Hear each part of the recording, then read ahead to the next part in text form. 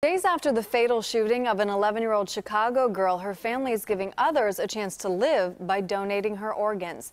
Takaya Holmes died after her family's minivan was struck by stray bullets at Parkway Gardens. Takaya's cousin, Darvise Monson, is one of several who are receiving transplants with the little girl's organs. And while Darvise waited 2 years for a new kidney, she has mixed emotions.